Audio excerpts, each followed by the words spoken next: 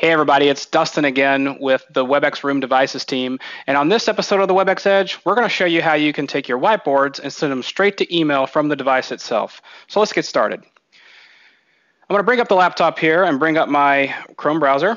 And you'll see here I'm actually already signed in to Webex Control Hub to make this a little quicker. And I'm going to resize the window here so you can see this better. Click on the board itself, and I'm going to scroll down here to launch the web portal for the board, the device itself. And this is the unit that's right behind me here. So this is going to cross launch and log me in. And I'll go back to full screen. So if you'll see here under the setup tab, there is a link there for email settings. We're going to go there. And this is where you actually can do a manual configuration. We actually have this really helpful wizard that you can use to set up your email. So from here, you're going to set up the SMTP server that you want to use. This could be your own server. It could be an Exchange server. It could be Gmail. It could be Office 365. For this demo, we're actually going to show you an Office 365 account. And you have to know your server address, and I happen to know it, smtp.office365.com. You'll need to know what type of encryption you're using if you're using encryption. I happen to know that we use Start TLS and port 587 for Office. So once you get that information in there, you go ahead and hit Test Connection. It's going to go out and make sure it can connect. As you see here, we have a successful connection. And that's going to now bring us into the authorization page where we actually put in the user account we're wanting to use. This can be any account. It could be a personal account. Generally, we do like most companies will want to do an admin account or some sort of whiteboard account, or maybe even an account specifically for the device itself if you're using hybrid calendar. A lot of different ways to do this, not a right or wrong way. In this particular demo, we're just going to use a generic admin account that we have. So I'm going to go in here and start to type in admin at Webex Avengers.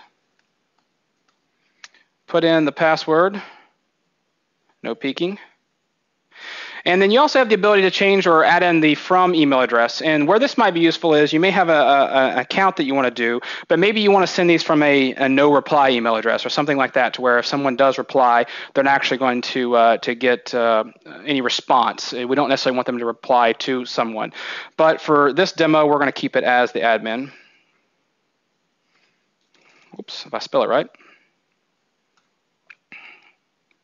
So we're going to verify this, make sure that I typed everything in correctly. We have a successful connection.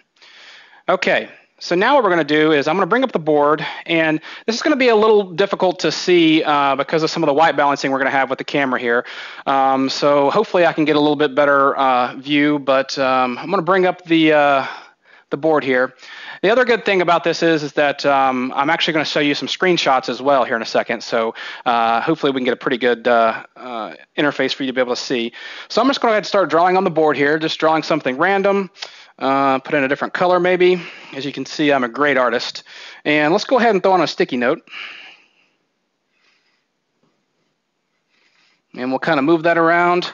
So I've got my whiteboard here, and you can see that this is very, very crucial information. So we need to save this. And if you look down here on the bottom, I actually have the save, and I have an email button now available to me. So I'm going to go ahead and say email.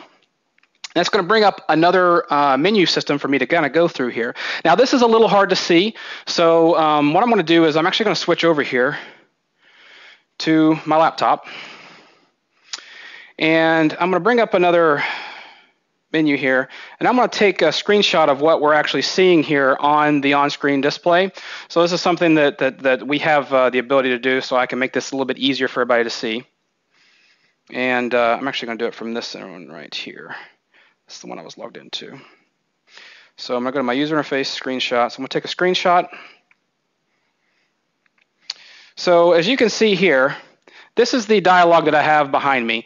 And what it's saying is it's basically letting me choose the whiteboard or whiteboard. So if I had multiple whiteboards, I could select multiple ones to save. So what I'm going to do now is I'm going to go ahead and interface on my board and hit next. And I'm going to take another screenshot so you guys can see exactly what I'm talking about here, or what I'm seeing.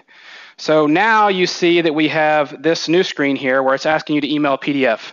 So as I start to type into here, it's going to start to bring up users in my org or email addresses. If I'm paired to the board, it would actually go ahead and bring that one up as well. But in this case, it's hard to see here, but I'm going to go ahead and take another screenshot so you can see this start to auto-fill. So as you can see here, this is automatically finding me. So I'm going to select myself. one more screenshot for you. And that's the recipient that I've selected to send to. I'm going to hit the button, and that's going to send that off. So now, within just a few seconds, I'm going to go over here to my email account, and you'll see Avenger Admin has sent me, here are your whiteboards. And in this email, I have a PDF attached, which I can open up. And as you guys will see, there's my sticky note and the wonderful drawing that is very crucial for my work environment here.